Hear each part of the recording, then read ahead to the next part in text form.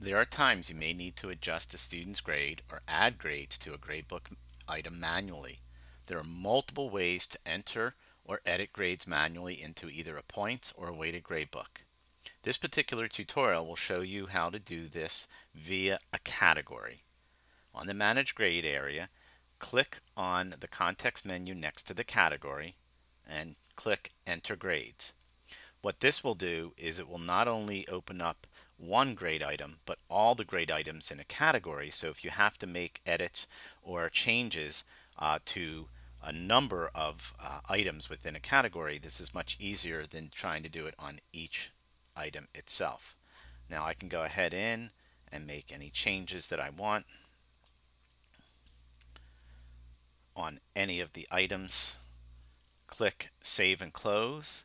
Click Yes on the confirmation box.